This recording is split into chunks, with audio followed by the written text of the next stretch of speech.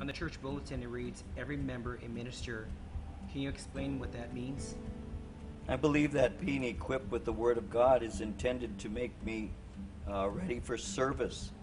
You know, the Word of God is intended to equip the members of the body of Christ for works of service.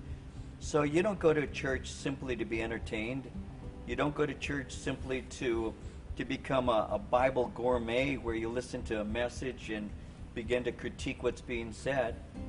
You ought to go to church in order to worship God and to learn to serve Him. And so every member, a minister, is just another way of reminding the people of Ephesians 4:11 and 12, where it says He gave some to be apostles, prophets, evangelists, pastors, and teachers for the equipping of the saints for the work of ministry. And so the intent of the pastor-teacher is not to entertain, but to equip.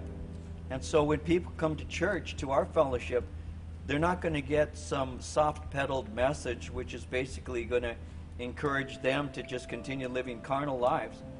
But I want to encourage people to live lives that glorify God. And one of the ways that you glorify God is through your acts of service, the works that you perform.